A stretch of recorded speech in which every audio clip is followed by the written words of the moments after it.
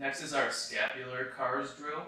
So Josh is going to take the scapula and he's going to elevate it toward the ceiling, making sure that you stay rigid within your spine and that this other shoulder isn't depressing so much.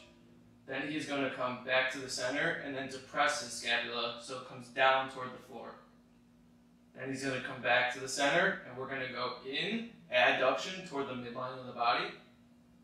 He's going to come back and then we're going to go abduction toward the outside of the body.